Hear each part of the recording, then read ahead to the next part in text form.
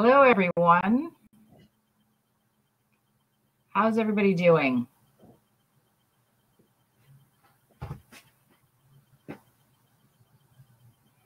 Numbers are going up.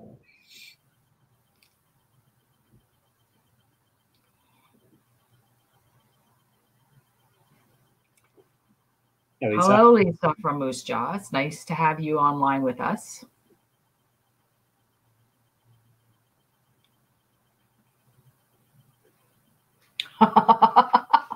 Oh, I'm jealous, Tracy, from your deck in Wainwright. No fun at all. And hello from Colorado Springs. How is the weather there?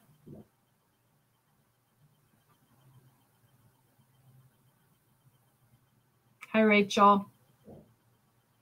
Oh, wow. People from all over.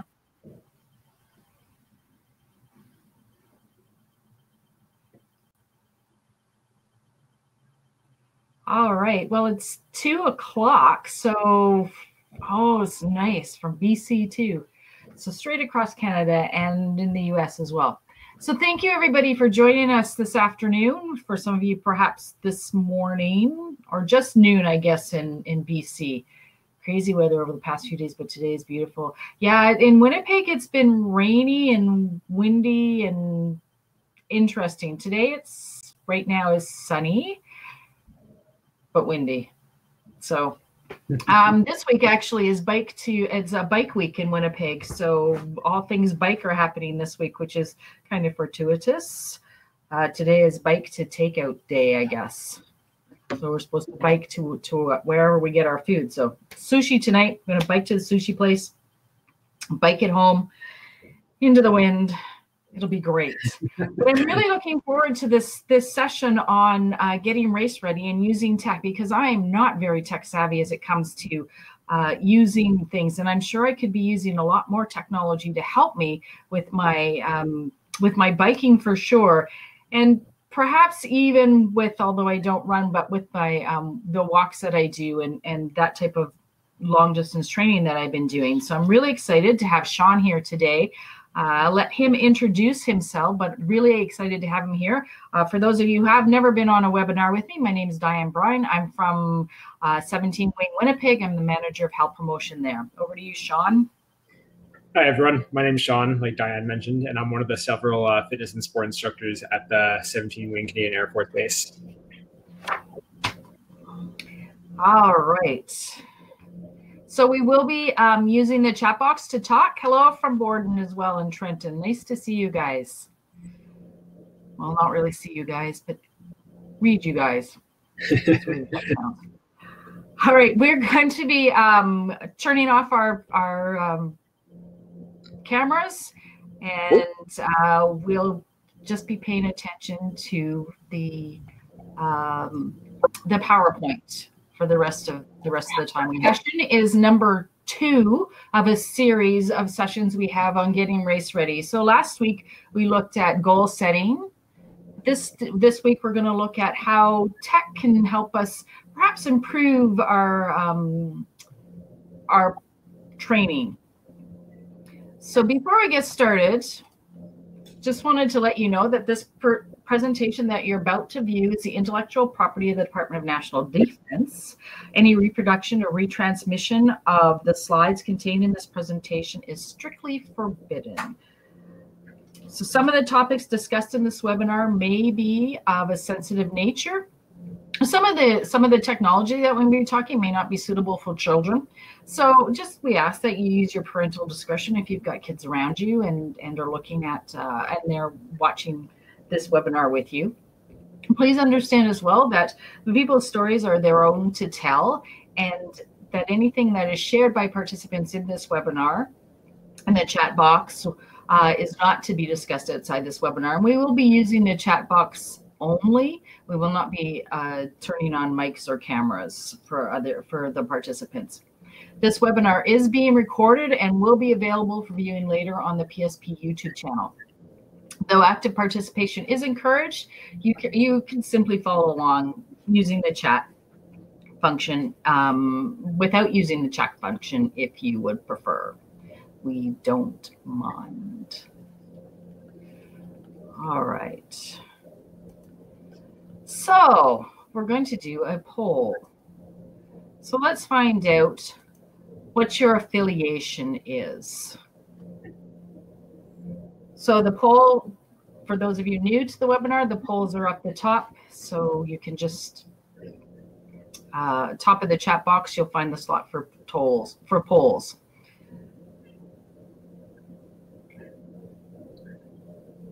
So very nice, a good cross section of the community. So some serving members, some veterans, family members, civilian employees, and even a couple others. So that's very nice to see. Great.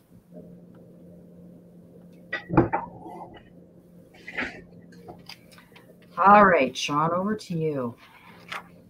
Okay, so we're talking about training gadgets and technology today. So in this slide here, I put up a few different examples of some training technology we'll be talking about. In the top left corner with the polar sign on it, that is a heart rate monitor strap, and that basically goes around the chest to measure heart rate, monitor while you exercise.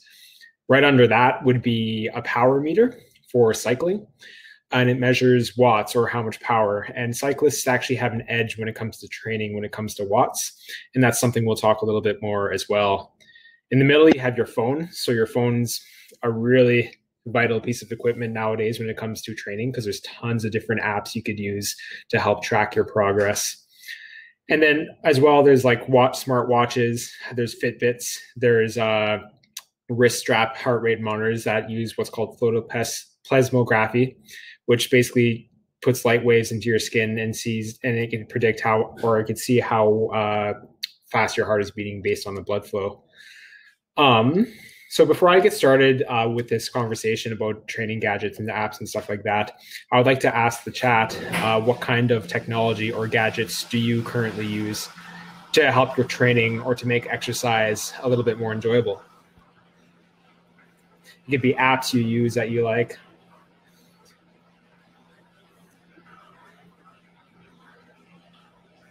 The Apple Watch, the Garmin. Yeah, I know Garmin has a lot of kind of like watch accessories now. I know they used to just be GPS technology, but now they're really going over to the watches now, and they have GPS watches.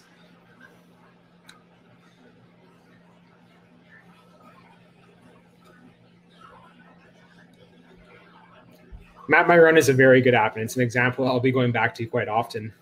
So phone apps, GPS. And when it comes to running and cycling, the phone apps and the GPS are really, really good to use, because not only you could track your distance you're going, but it also tracks your pace as well, something that you don't really get if you're just pre-roading your runs. And knowing your pace is huge when it comes to making progressions. That's something we'll also talk about as well.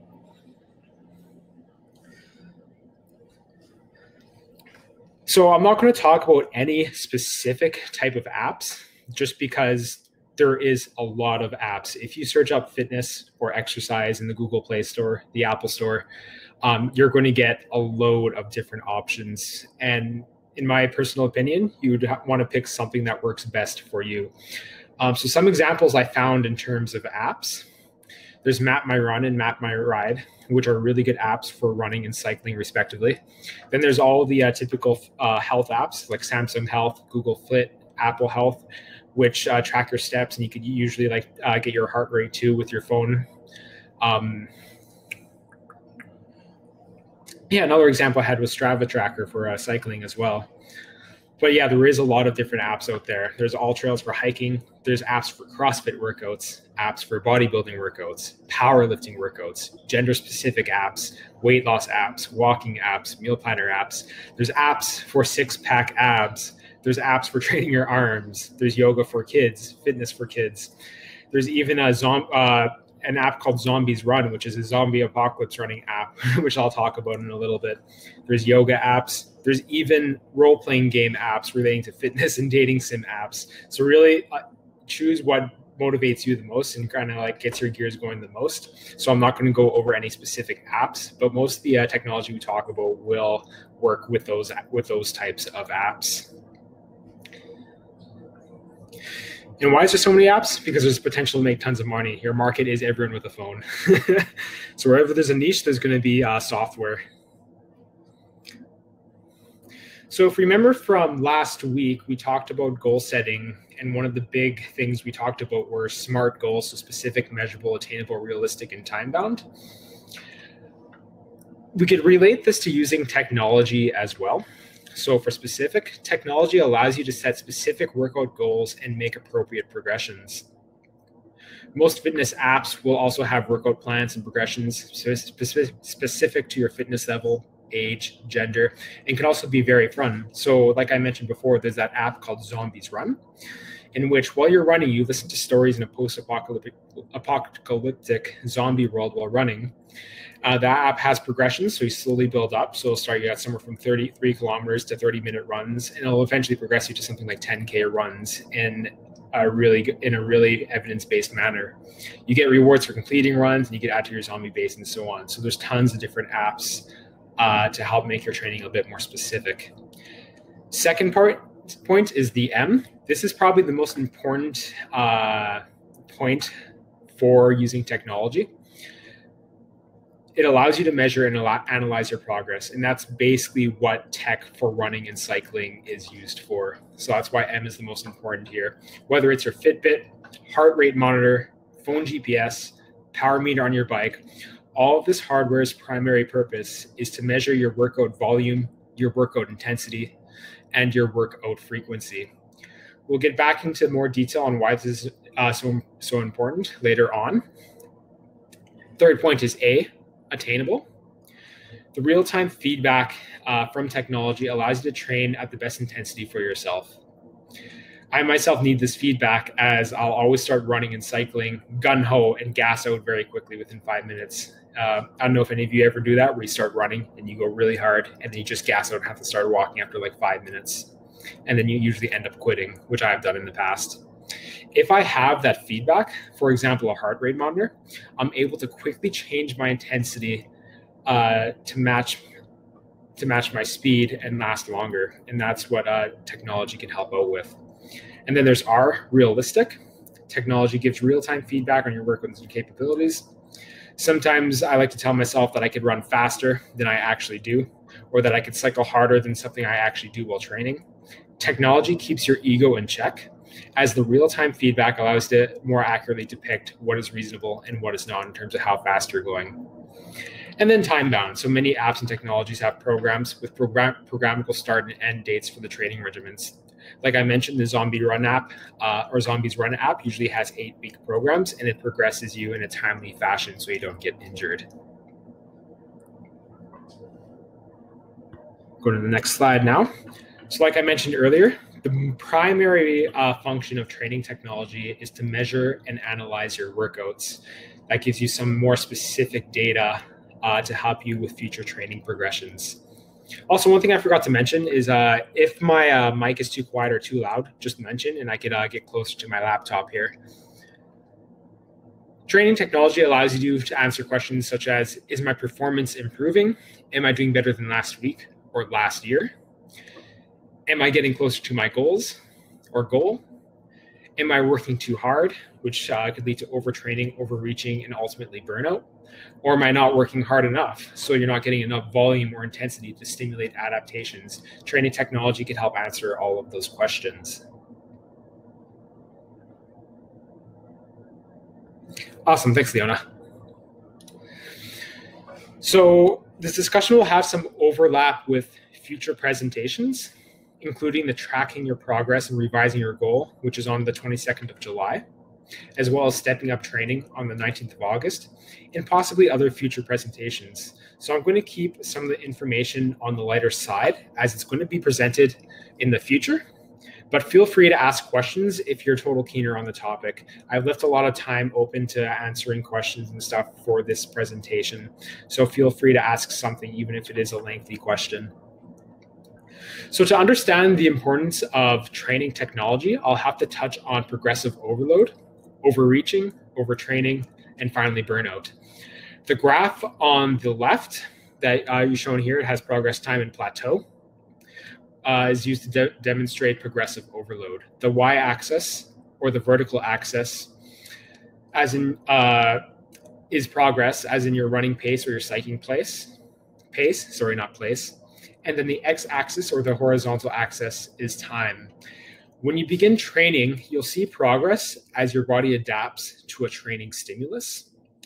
Your body will stop adapting as it gets used to the training load. So you have to keep adding more and more and more volume every single week in a slow, gradual fashion to continue to adapt. Otherwise, plateaus will occur, which is what's occurring in the graph on the left. You see progress, but if you don't increase the training load, you hit a plateau. Training devices such as workout apps that use GPS. So under that graph on the left is a screenshot from MapMyRun. These will fairly reliably track your running or cycling pace, which is also known as intensity, how long you run or cycle, also known as your volume, and then the frequency of your sessions. So that's easy to track, but these apps will also tell you how many times you're training a week and whether that moves up and down as you progress. Using this information, you can track how quickly you are progressing and whether you're hitting a plateau and need to increase the intensity or volume. So say, for example, week after week after week, you're not seeing any progress. An app will tell you that you're not getting faster, you're not getting better. So that could be due to burnout, or it could be that you're not adding enough. The graph on the right is a representation of what could happen if you aren't training hard enough or you're training too hard. The y-axis is performance, or how well you are doing in terms of pace. And the x-axis is training load, or how much volume or frequency you're actually doing. If your progress plateaus, it may be due to overreaching and overtraining, and your body is screaming for a deload or a taper. So training apps, really good training apps will tell you if you're starting to train too hard or if your progress is starting to tank. And that'll usually be when you need a deload or a taper. So many apps, like there's a powerlifting app, if any of you are weightlifters or powerlifters, by Shiko, who's a Russian strength coach, and the app is actually reciprocal. So if you start losing progress, the app will actually make you take a deload, and some apps actually have that. But you could also monitor yourself on the running apps like MapMyRun. Is my progress getting better or no? So closely monitoring your workouts with technology in terms of pace, time, frequency, intensity will allow you to avoid plateaus and ultimately avoid injury. So once again, more information on training strategies and stepping up your training will be provided in later presentations, but feel free to ask us or email me if you want more information on that stuff right now. So that's that slide. I know it's a lot of information, but does anyone have any questions about progressive overload, overreaching, overtraining, and burnout? I'll just wait like 30 seconds or so because I know there is a delay between me talking and it actually reaching you all.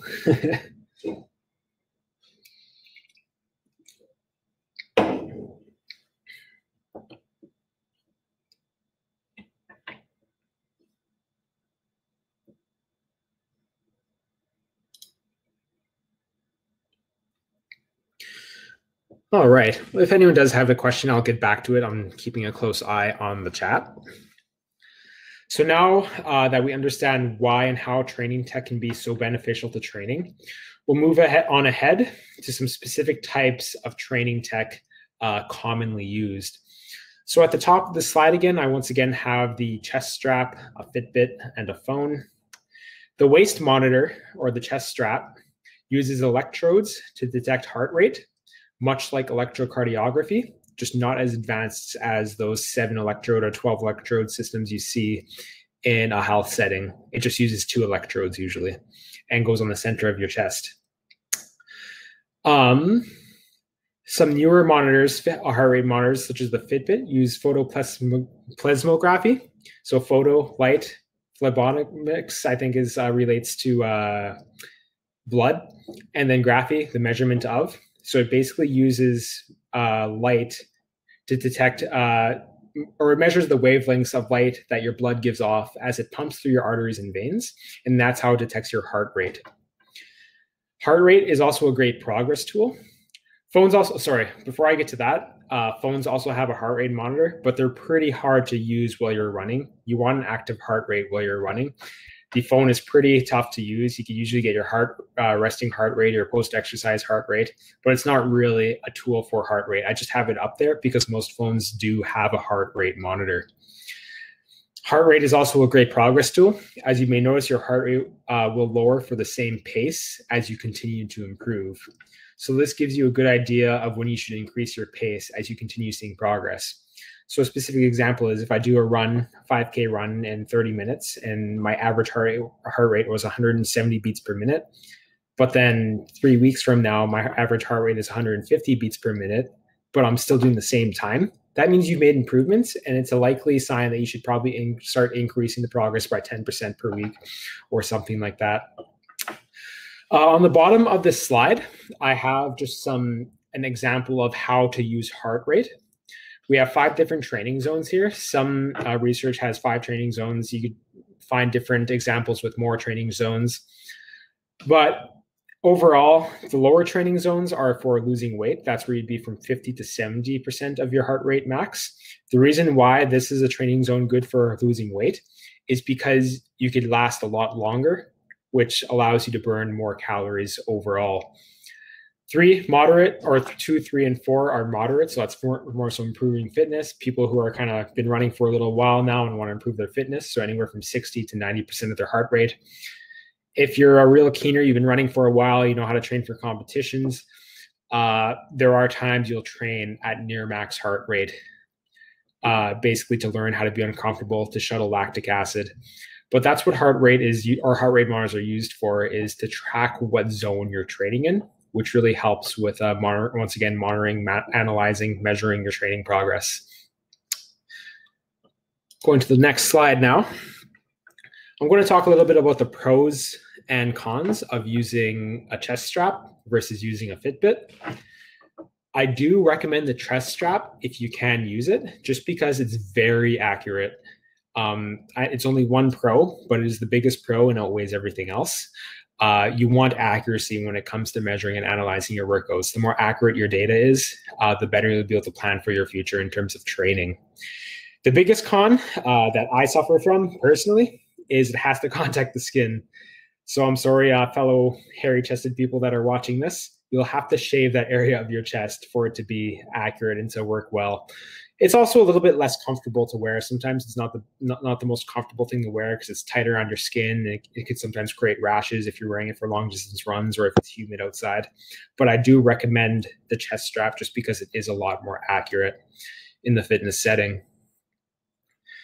With the Fitbit or the wearables on the wrist, they are more comfortable to wear. They're better fitting, and they're usually more phone and app friendly.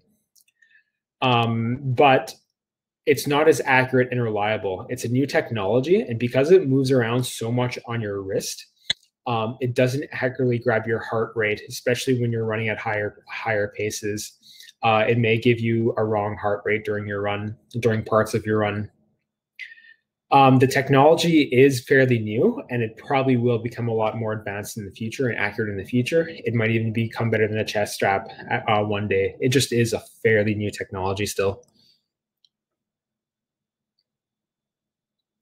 Yeah, and that's the thing too, right? That's something I personally don't don't have to wear, right? So I don't know from like a female's perspective what how it interferes, but I know it is quite more uncomfortable.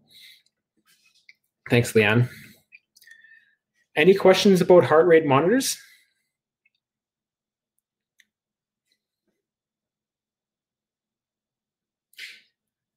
Oh yeah, and I guess, yeah, it depends on the type of elastic strap you're using too. Maybe you can put it right under and it helps stabilize it actually. I just have a question for everybody. I'd just like to know, so for if you're using a Fitbit, your Garmin, whatever, are you tracking do you regularly track your heart rate? I'd just like to put that out to everybody who's online.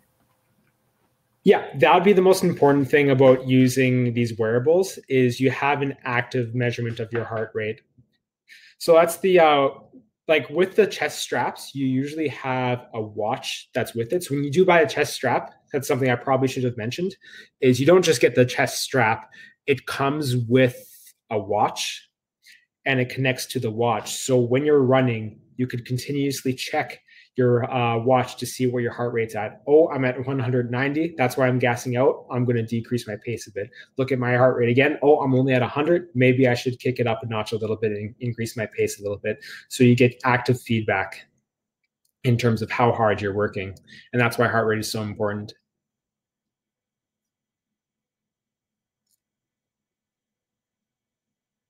I hope that answered the question. There are a few people that are using their technology to monitor their heart rate all the time. So I'm probably not using it to set a heart rate ranges for training properly. Have looked and see then. Sorry, I'm just reading this right now.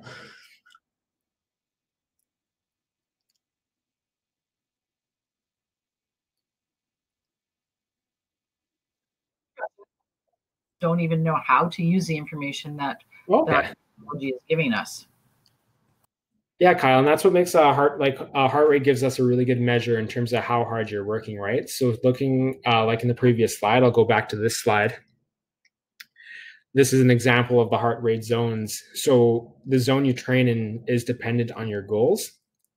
So once again, if you want to lose weight, you would go to the 1 or 2 for a longer period of time, say like an hour or longer. If you're maximizing performance, you're learning how to shuttle lactic acid a little bit better, and learning to be uncomfortable at a higher pace, you would do 10 to 15-minute runs at maximum at a 5 or 100% heart rate. If you're looking to more so improve fitness overall, cardiovascular conditioning, you would be in that 2, 3, or 4 zone. Yeah, the watch, and that's the thing with watches, like depending on the brand, it might be more or less accurate. Depending on how well it fits on your wrist, it might be more or less accurate, but something is still better than nothing. And I think it'll be within the range, plus or minus 20 beats per minute. It will give you some information on how hard you're working.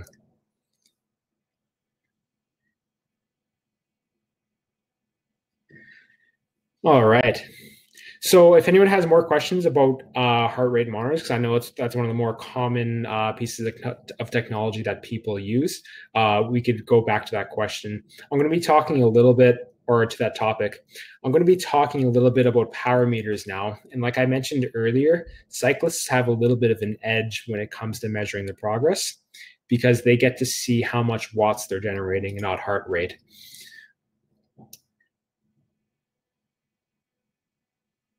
So you can measure directly with watts. It's even better than measuring heart rate, because watts give you a super accurate representation on how hard you're pushing and has no confounds. So heart rate can change based on your caffeine intake, sleep, stress. It has many other variables. Say if you stop running, your heart rate is still high for another 5 minutes at least as you recover. Power is immediate. If runners and swimmers could use watts, this would be the golden standard. But unfortunately, it's really hard to track watts for running and for swimming. This is something special that cyclists have. So the purpose of power meters is to measure the work a cyclist is generating in watts. So 1 watt is 1 joule per second, or another way to put it is force times distance over time. Force is measured by strain gauges to get torque, or Newton meters. That's the force. Distance is measured by accelerometers to get the revolutions per minute. So once again, a lot of technology goes into this. Therefore, they're a little bit more expensive. There's various ways it could be installed in various places on the bike. So there's the crank spider. So the leftmost image, it could be installed on the crank spider, or the crank arm, the second image. It could be installed on the pedal. It could be installed in the rear hub. And I'm sure there's other ways too, but prices start around $500 and go upwards of $1,500. Usually if you want something half decent, you're spending $1,500 or more. So that's the only downside, is it's terribly expensive. And it's something that even I don't use when I cycle, just because I'm not that rich.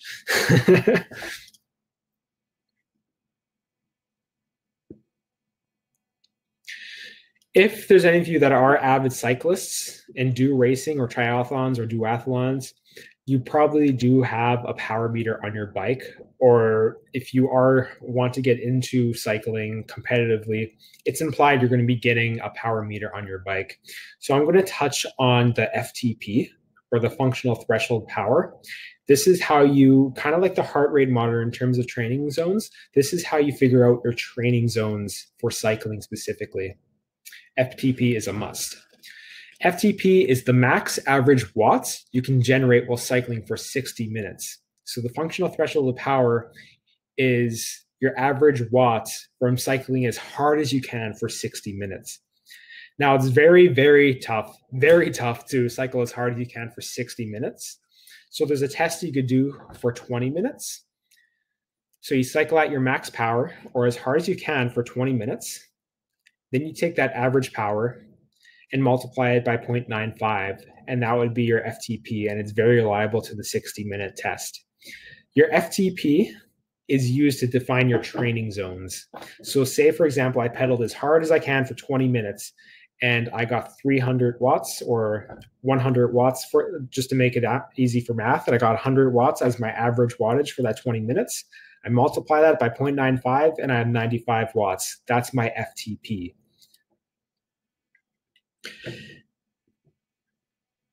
So just an example, I have the zones here. So this looks very similar to the heart rate training zones. And this is where cyclists have the edge because they can get a lot more specific with their training using the FTP training zones. It works very similarly. So active recovery, or zone 1, would be 55% of your FTP. What's nice too is this chart also has average heart rate. So you can also achieve these zones using heart rate. You don't absolutely need a power meter. But if you want really specific data, using a power meter is the golden standard. But 55% would be about 60 watts for me. So if I'm pedaling at 60 watts, that means I'm in the active recovery zone. Physiological adaptations are things like blood flow, flushing out like hydrogen ions and lactic acid, like acidity in the blood to help recover. And then there's the other zones. So a lot of training, I won't go through all these zones here, but if you search up FTP training zones, you'll find tons of examples. And training is geared around these zones. So if you're more so on the performance end, you're going to be training in zone 6, zone 5. If you're training for distance or cardiovascular benefits, once again, you'll be zone 2, 3, and 4. If you're recovering, say, for example, if you're doing intervals on zone 6, you go to zone 6, back to zone 1, and that power meter will tell you what zones you're in.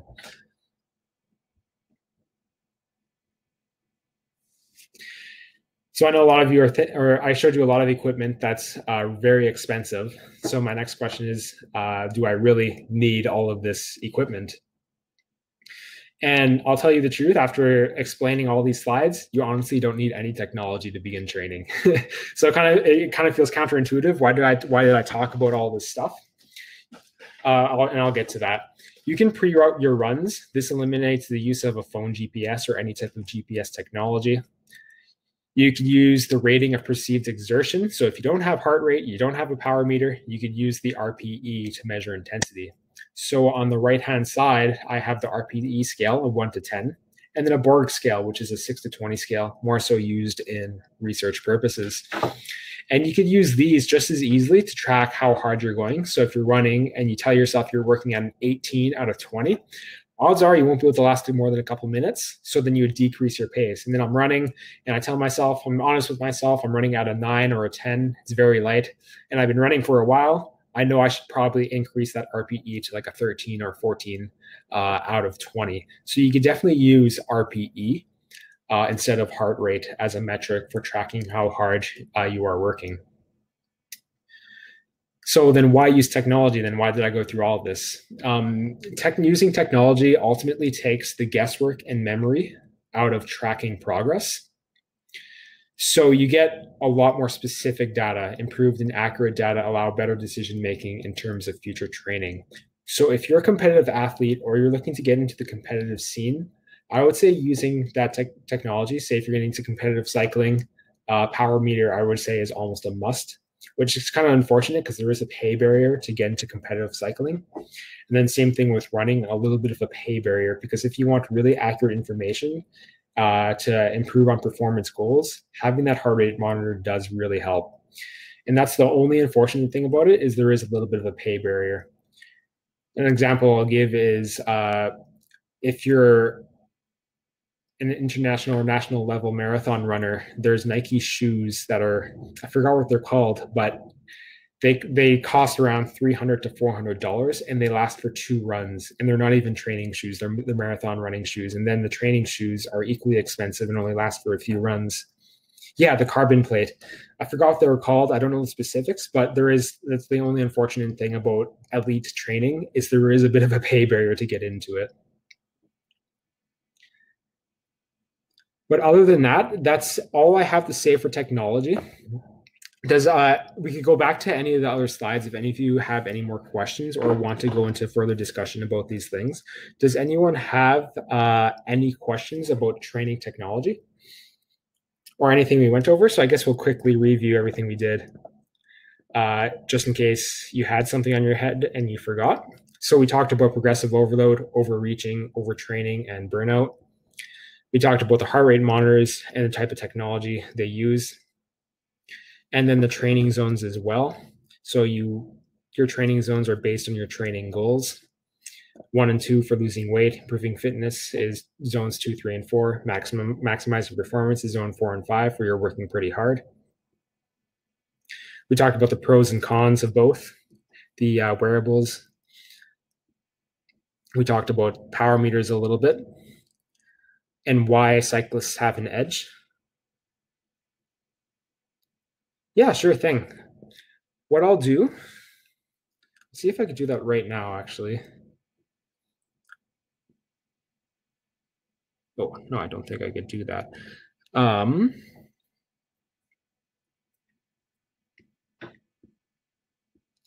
What I'll do is Lisa, if you just email Sean, his email address is on one of the slides. If you email him, he'll send it to you. Yeah. So yeah, my email's on the slide. Just to send me an email and I'll send you both those. I'll make a handout for the heart rate training zones and some good resources. Yeah, so the Borg scale, they do use it in the force test. So it's a scale of 6 to 20. Do we want more or less exertion? So the amount of exertion you're using for the Borg scale depends once again on the training zone. So if we look at the Borg scale on the bottom right here, if you're more so looking for going longer distance, aka you want to like get more calories and get more energy expenditure out, training at that lower intensity, so say from like an 8 to an 11, is going to allow you to last a little bit longer with training. If you're more so looking for fitness and seeing the aerobic benefits to training at a 12 or higher is where you want to be. And then when it comes to performance or high intensity interval training or intervals while running, you want to be at 17 plus, training pretty hard during those active phases and then going low to like an 8 or a 9 for those recovery phases. Say, for example, if you're doing high intensity interval training. The Borg scale for the force test is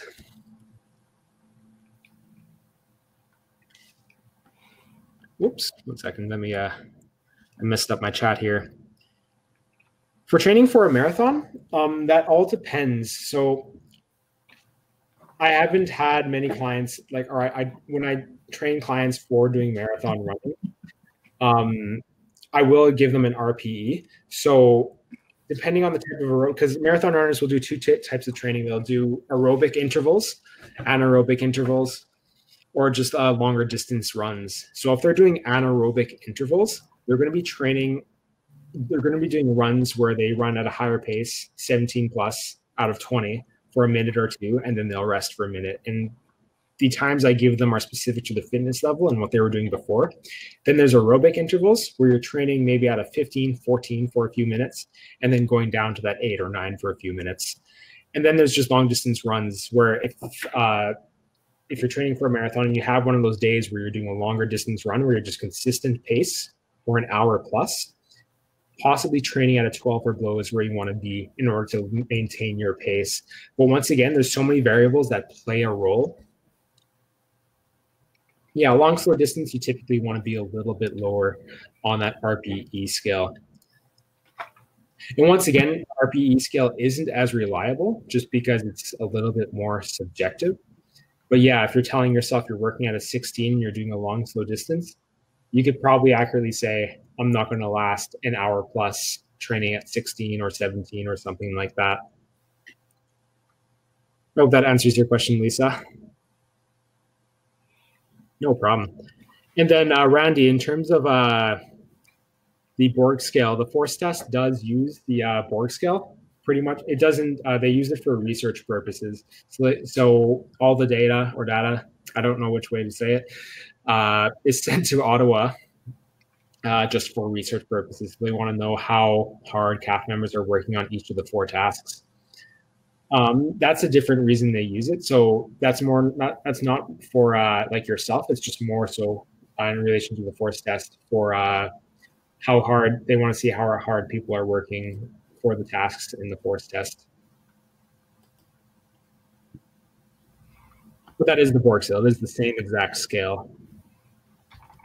Whoops, went too far. Is there any more questions?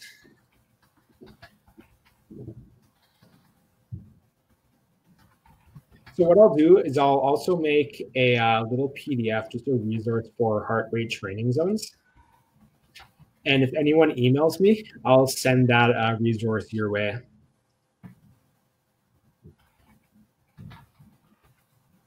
All right, and I'll hand it back to Diane. All right, thank you. I just sent out a message to Leona whether or not she wanted to get on and talk at all about the Borg scale with the force test. So I have enabled her mic if she would like to say anything. If she wishes not to, she doesn't have to. She can say no. No pressure. No problem. All right.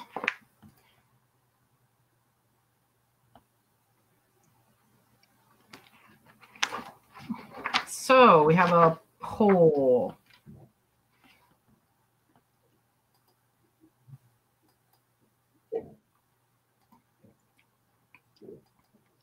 So what I'd like to know is, do you feel that you can apply what you've learned today in your daily living? Oh, that's not actually what the poll says. How satisfied are you with the Demio platform? I'm not paying attention. Okay, cool.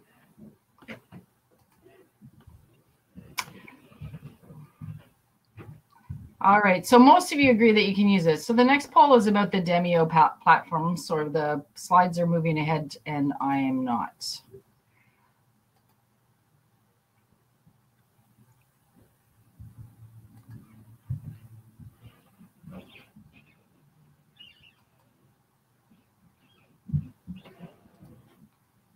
Okay, and then this one's about how satisfied are you with the Demio platform?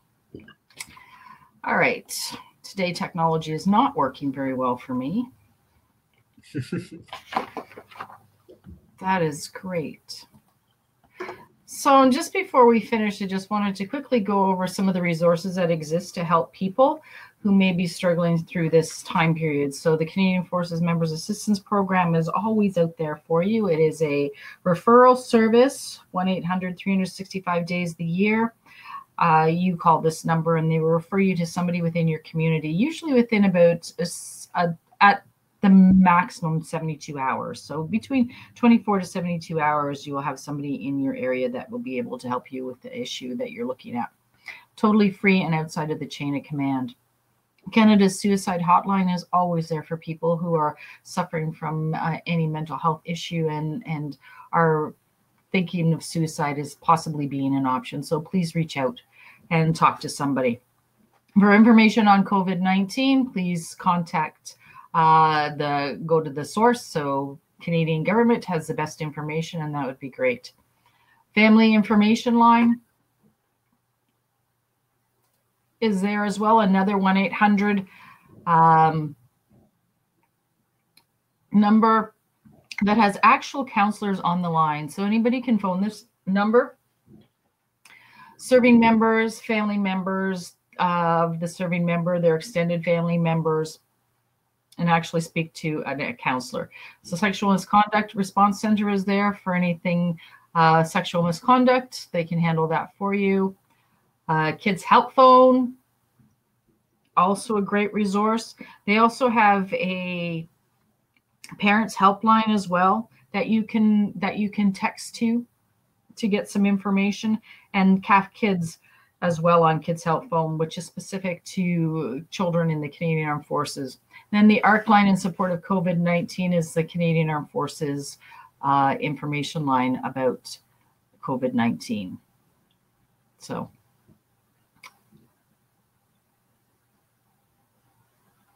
all right. Okay, Leona, sorry. So that's it for our presentation today. What's the email to use for the heart rate tables? I will go back to that slide. There you go. So email Sean, and he will ensure that you get that information for you. And he's put it in the chat box as well. No problem, Leanne. Thank you for joining us. Thank you, Joe. If there are any questions at all, please feel free to ask. We'll stay on the line for another 2 or 3 minutes before we close off the session. And next week's session is on performance nutrition. So ensuring that we're eating right so that we can reach the goals that we've made for ourselves. Thank you, Lisa. Have a great day as well.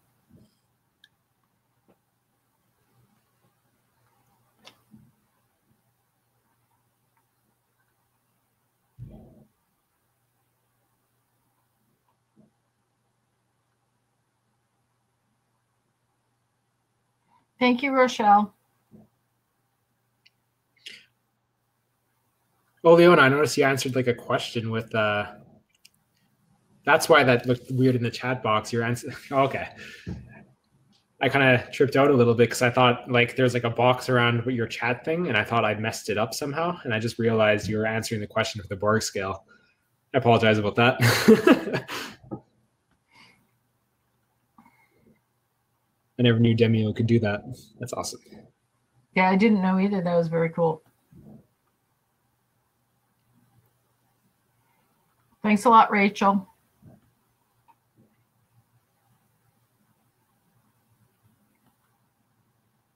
They're highlighted because you're awesome. That's why.